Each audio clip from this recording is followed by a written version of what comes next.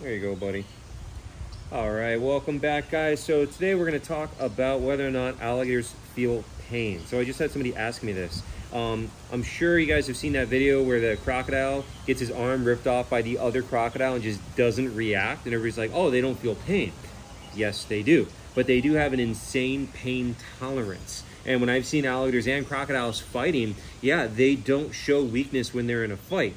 That would be not advantageous for them if they were to show weakness or anything like that. So they don't show it, but we know that they feel it. And just the fact that they will avoid things that are painful implies that they do feel pain. But just because they don't show it in a way that we perceive it leads a lot of people to think, oh, they don't feel pain then. Absolutely they do, but they also, again, have this crazy pain tolerance, which is something that you can learn to do. You know, like as a human, within reason, you can learn to tolerate extreme levels of pain that would have somebody else screaming.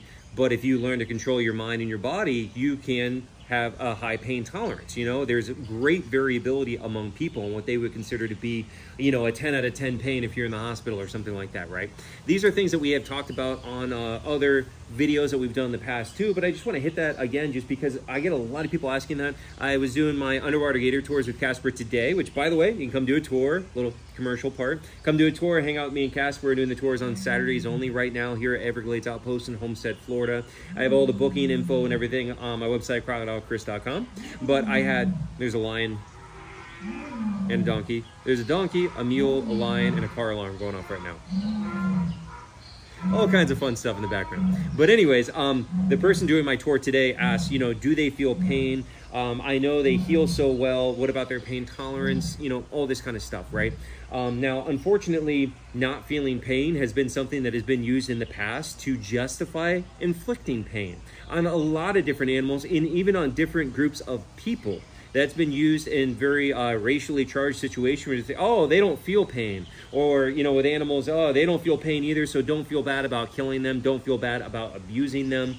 Really, really awful, terrible stuff that's been done to all different groups of people and animals in the past. But as far as the alligators go, it is very easy to assume that they don't feel pain when you see them, you know, get their arm ripped off, and it seems like they don't even react. But, you know, again, they absolutely do feel, but they don't also express it in a way. Like, what's he going to do? Ah, my arm. Like, he's not going to cry and scream, you know? Like, he's not going to, like, step on a leg going, ah, like, you know. It's not what they do.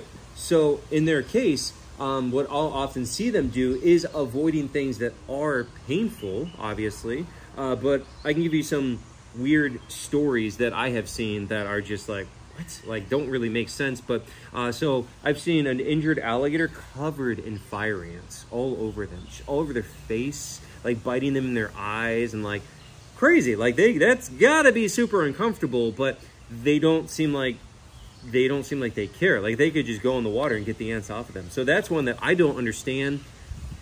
Obviously, I'm not in his mind. I don't know exactly what he's feeling. Casper, come. I'm gonna back over here. So I don't know exactly what's going on in his brain. Like if he's being chewed on by fire ants, why doesn't he avoid that, you know? Which, I mean, not him, it wasn't him, but just, you know, just to say, like, I don't understand that. You know, obviously I don't know everything either. Come. But just trying to give some examples of what would lead people to think like this. Another one is one of the crazier stories. I think I've said this before in other videos, but either way, one time there was a new alligator that came in at a different park, and it was a new rescue alligator, you know, nuisance gator caught out of the wild, so we don't know anything about anything before the moment it was caught. And it came in perfectly normal. It was, you know, super like trying to bite you, super defensive, came in totally normal, nothing weird about it at all. And then within like a few hours of it being there, you notice this smell. Now the smell wasn't there when I first got there. You notice this smell of like rot. And you're like, what is that smell? And you could tell it was coming from that gator, but you couldn't really tell like what was wrong. And the like, I don't know, like the next morning right here at the base of the tail, the skin was turning white and flaking off. And then the smell was emanating from that point. And then like, it was like oozing, like within hours, and it was like oozing stuff. Like it was disgusting. Like very clearly it came from looking completely normal. And then the tail skin flaking off, and then this overpowering smell of rot coming from the tail. Alligator showed no sign of anything wrong though. You know, like like it didn't act like it was in pain is what I'm getting at, you know, but absolutely something super wrong with him right there.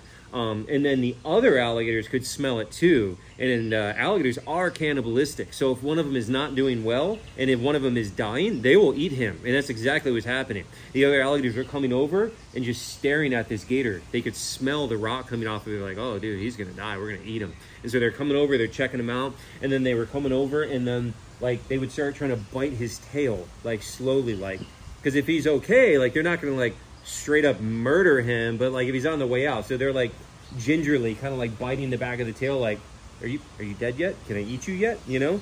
And that gator wouldn't really respond. Like it didn't try to fight back at all. It would just let them like come over and try to like chew on him. One of the weirdest things I've ever seen in my many years of working with alligators was that situation.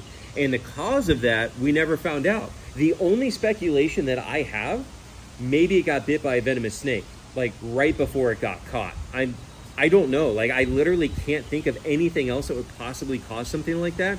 Now, alligators do eat venomous snakes though. And I assume they get bit when they're trying to kill it. I don't know. I don't know if they have any tolerance. I don't know if anybody's done any work on this kind of a thing, but super weird, crazy. I assume maybe that's the only thing I can literally think of because it was such a strange and rapid, super rapid progression from like totally fine within 48 hours, it died.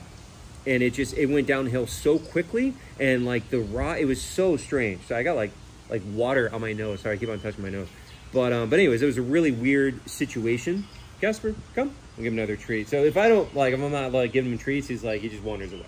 It's funny. But he's like, yeah, you guys are boring now.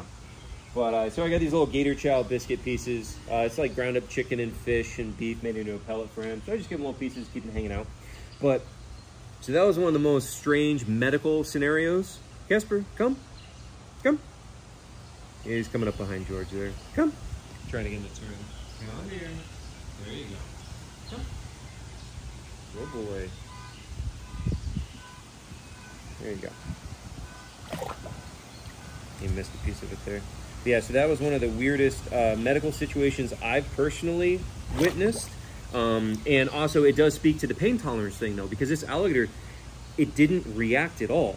And obviously it must have been an excruciating pain. So it is easy to lead someone to believe that, oh, then it doesn't feel pain. It's like, well, also they have to express themselves in a way that is perceptible to a human in our very limited capacity of perception.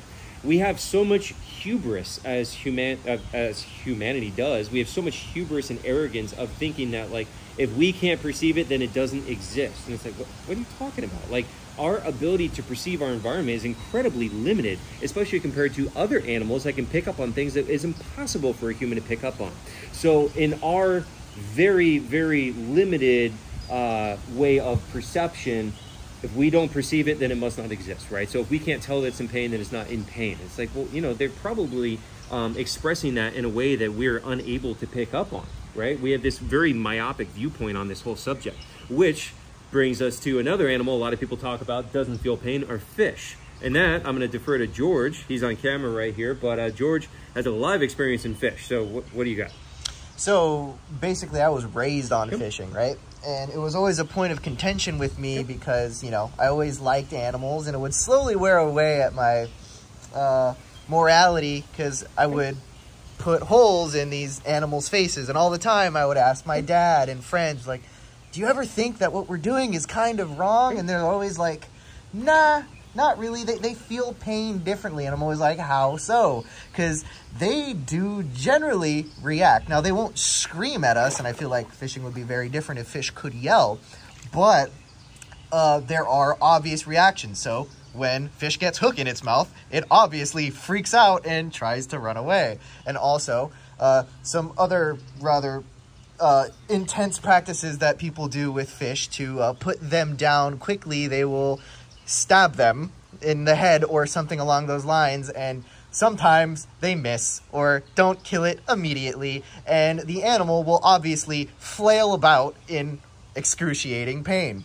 But I guess that's just kind of a way for some people to feel better about themselves, well, I guess. It justifies what you're doing. It's like, oh, I'm not a bad guy. They don't feel pain. I don't have to worry. I don't have to feel bad about making this animal suffer because it doesn't feel pain, you know? And that's just a mindset that a lot of people have to justify mistreating something, you know, and it's just really sad and depressing, you know. Imagine, most of my analogies are, imagine you're an alien, okay? And that's how my brain works. And I'm always like, imagine you're an alien and you abduct a human and you're poking holes in them and they're screaming, you know, as a human, you're screaming at the top of your lungs, help me, stop, you're hurting me, all these things. And all the alien hears is, me, me, me, me, me, me, me, me, me, me, me, me. You're like, what does that mean? He's not even talking. Like, he's just making sounds. Like, they communicate telepathically. He's not saying anything to me telepathically, so he must not be in pain. Like, how ridiculous does that sound? So that's what we do to animals. We're like, if you could just snap your fingers and like magic and you could allow animals to speak, I think everybody be vegetarian overnight. You know, you're going to be out there slaughtering pigs when the pig is screaming, help, you're hurting me. Why are you hurting me? Why are you doing this to me? If animals could speak and articulate how they're feeling to people. Now, pigs do scream, though. Oh, my God, pigs scream. It is horrific. When we have to trim our rescue pigs' hooves, you feel like you're murdering them. And you feel so bad. You just trim their hooves. It's something that has to be done for their health. You feel so bad about that. But imagine if it was, why are you hurting me? Why are you doing this to me? You know, like, I think people's perception on animals would change dramatically overnight if animals just could, again, magically in this scenario, suddenly be able to speak or even telepathically communicate how they're feeling, right? Which, if we keep this up with current events, if you guys have seen Neuralink is being used in humans, like first human trials, that kind of thing. And supposedly Neuralink is going to allow people to communicate telepathically without words. You'd be able to talk to somebody based on how you feel. You could transmit your feelings to someone else. It is absolutely going to go in some animals. Like, there's no, I mean, I'm sure it already has, but it is just first being put into humans right now. So imagine, put it in animals, and then they can telepathically communicate to a human through Neuralink, and then suddenly we realize how horrifically we have been treating animals because we think that we are somehow different because they can't communicate in a way that we can understand. You know, it's just this crazy argument that, like, oh, they're lesser, and so we can abuse them and do horrible things to them. And it's, in reality, it's the fact that we are lesser in our ability to perceive how they're feeling. Like, the irony of that situation is not lost on me, and it's just really bizarre. And that's what, I mean, I'm not trying to be preachy. I want people to do whatever they think is the best and the best choice for them. But for me, that's one of the biggest motivations for me that I stopped eating meat over a decade ago. Because the more time I spent with any kind of animal, the more I was able to pick up on their feelings, on how they act, how they think, how they feel. And I was like, oh my God, like, there's really very little difference between like me and an alligator or me and a pig or me and a chicken. The more time you spend with any of these animals, now obviously there are differences, I'm not trying to be a crazy person, but like, the more time you spend with any kind of animal, the more you're like, wow, there's really not as much of a difference as what I thought or what society taught me to think. And I really feel for this animal, and I really like, I don't want them to suffer. They do suffer, they do feel and think and behave just like we do, and we are just like them. And so that is a huge thing that made me just stop eating meat. And I'm like, wait, so I'm having an animal suffer a horrific life in factory farming to be brutally murdered just so I can experience a taste on my tongue for a couple of seconds, and that's justified? Like, I'm going to choose to make this animal have an entire existence of pain and horrible suffering and be murdered just so I can feel a sensation on my tongue for a few seconds? Or because I live in this society, I can choose to eat something else that doesn't cause suffering and pain and trauma? That's what really motivated me right there. It was like, I live in a position where I can do this. Now, again, I'm not trying to be preachy. I'm not trying to be like a zealot. If I was stranded on an island, I'm absolutely killing things to survive, and I'm going to eat them. Like, that's survival. But because of our current socioeconomic status and where I live and the lifestyle I have, I can choose to have an existence that doesn't cause that pain and trauma. So that is what I personally do. And I am not, again, I don't want to be preachy. I don't want people to get mad at me or be crazy about it, you know. Yeah, just understanding. I don't want him going out. When he goes under, he starts getting kind of creepy and trying to bite my feet, and I don't want that. So I'm gonna bring him up. Casper, come. I'll give you another little treat, buddy. Come. Now, it's also interesting having this conversation while sitting in front of an obligate carnivore that has to eat meat to survive. And I think about this too, if we're getting kind of philosophical here. I do think about, like, you know, humans are omnivores. We can choose to not eat meat and be okay. He can't do that. And so now, thankfully, he doesn't have the higher cognitive functions to be able to worry about what other animals are feeling like what we do.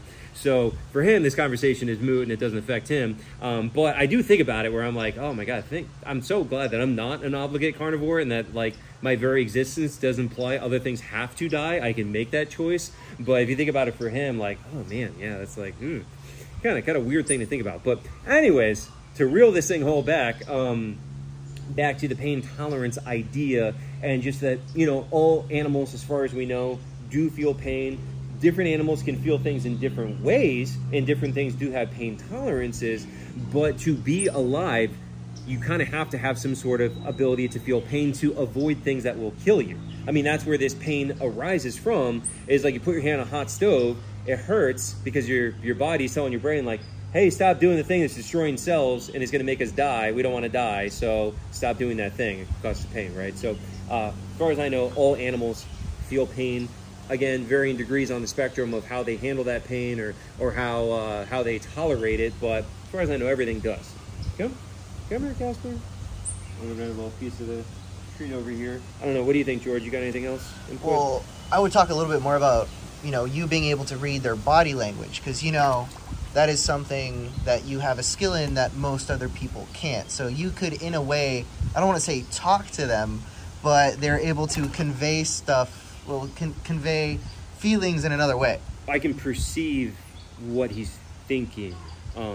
And that's, yeah, right. Okay, so that's a good way to put it. So, like, because of the amount of experience I have with these animals, I'm really good at perceiving through his body language a pretty good idea of what's going through his head. So that's what allows me to be so good at what I do with them, is because I'm really good at predicting what they're going to do next, because of the amount of experience that I have and kind of the analytical way that I study them to understand them and understand what they want, what they don't like, and that behavior allows me to predict what they're going to do, right? So it allows me to perceive in a way that most people can't, because they don't have that experience. You know, it's not that I'm special, it's the time put in, you know.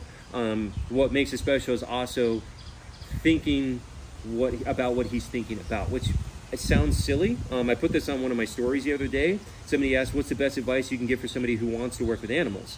And I said, putting yourself in someone else's shoes, or some other creature's shoes. And it sounds silly, but that is what is missing for many people. They have too much hubris, too much arrogance, and we automatically devalue anything that's not us. And so we assume that they don't feel things in the way that we do, or they can't think in the way that we do, because we automatically discount anything that's not human as being lesser than, and then therefore unable to do anything a human could do. So breaking that mold, getting away from that mentality, and just literally putting your mind in his position, and like, what would I do if I was the alligator? How would I perceive the situation? How would I react to things if I was him? Oh, I wouldn't think that way because they're dumb and I'm smart, so I don't think they would do that. Throw that out the window. Stop thinking like that. Now, obviously, there's a huge cognitive leap between an alligator and a human. I'm not trying to be crazy. I'm not trying to say that, but I am saying that they are way smarter and way more intelligent and complex than what most people give them credit for. And that kind of devaluing of what they're capable of makes people make incorrect assumptions, and then you get your arm ripped off because you didn't think he was smart enough to anticipate what you were going to do. And they absolutely can't, you know.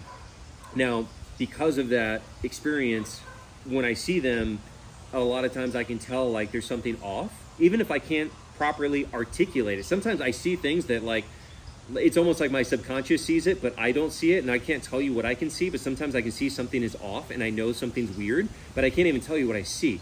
And so it just feels off to me, you know, and that's kind of like, I don't know, like my subconscious picks up on things that they are giving off that, like, I don't know how to articulate. But either way, so I have seen alligators where I'm like, something's off. Like, he's being weird. Something's wrong with him, you know? And those are situations where, like, then I will adjust my behavior because I'm like, he looks like he might be in pain or he might be upset about something, and therefore he may not react in a normal way that I would expect him to. And so I need to be aware of those things so I don't get myself hurt by the animal, you know? Does that make sense? Mm-hmm. Like, you know, sometimes, or like, you know, if you ever like accidentally step on one's foot, you'll see him flinch, you know, you'll see him react. Yeah. So that's one. It is really easy to accidentally step on their toes when you're working close around them, and they're chill, you know, they're really calm and everything. And you step on his toe and spin around, you know, like if he's feisty, you know, and he's like feeling threatened, he might spin around and try to bite you. Or I also know other alligator handlers that want to make the alligator look more aggressive and would purposefully step on their toes and like grind their heel into the alligator's toe to hurt him and cause pain, to make the animal squirm and look more dangerous for their show. So that's like not cool, you know. So I've known some people that do that kind of thing. What else we got? You could also probably pull that in with dogs, since people just generally are around dogs more, they understand them better, and it's easier for them to make those connections. So not only that, but the fact that dogs have been bred to properly exhibit their feelings in a way that is perceptible to humans. So through artificial selection, we chose to breed dogs that could communicate on a way that we understand better. Isn't that interesting to think about? So I got him on my foot right here. You know, again, once he goes under, he cracks his mouth open and he's going to start feeling around and trying to bite. Can we not do that? Hi, Casper. Can you not try to bite me, please? See, look at him. Let's not do that. Whoop. Yeah, he's being a little creep right now. Hey, knock that off. What are you doing? Bonk.